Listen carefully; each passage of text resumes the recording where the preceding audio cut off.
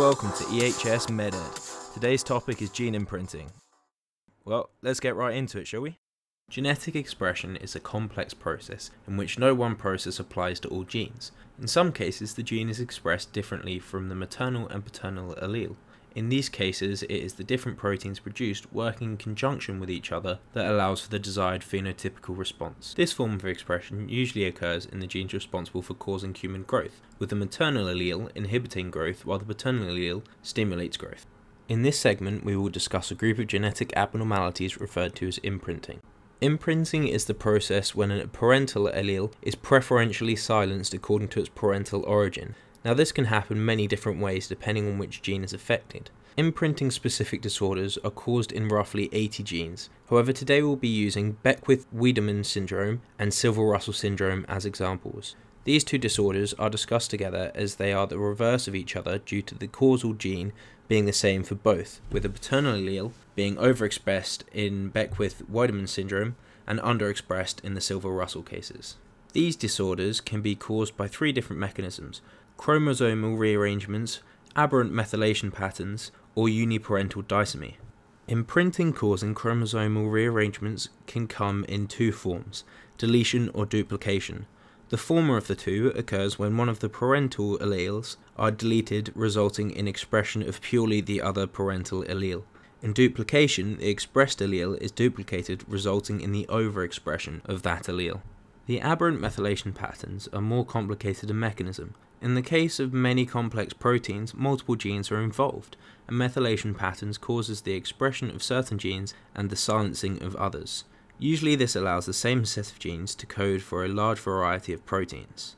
When you have aberrant methylation patterns, the wrong areas become methylated, causing a different combination of genes to be used. In this case, it can cause the parental allele to alter expression to match the corresponding allele. The final mechanism, uniparental disomy, can occur in one of two ways, the first of which is Hetero Dicing. This is what happens when you get a non-disjunction in meiosis 1, leaving no chromosomes in one daughter cell and two paternal and two maternal in the other, so that after meiosis 2, there are only two zygotes formed rather than four, and each one has one chromosome too many.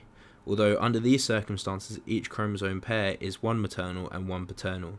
This results in trisomy with one too many of one of the parental alleles, causing overexpression of the corresponding protein. The other mechanism is isodisomy, where you have normal meiosis 1, so both daughter cells contain two chromosomes, but there is a non-disjunction in meiosis 2, resulting in a zygote that has two chromosomes, two normal zygotes, and one with no chromosomes. This still has the same overall effect as the heterodisomy. The condition Beckwith-Weidermann syndrome is caused by the overexpression of the paternal allele, resulting in overgrowth, herniation of the abdominal contents through the abdominal wall, visceromegaly, macroglossia, hemihypertrophy, earlobe pits, urogenital abnormalities, neonatal hyperglycemia, and embryonic tumours. Fortunately, the intelligence of people affected by this condition is usually not affected.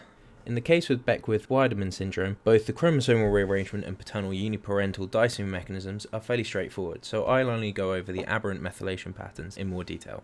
First thing you need to know is that the regions affected by the methylation patterns consist of four genes: CDKN1C, LIT1, IGF2, and H19.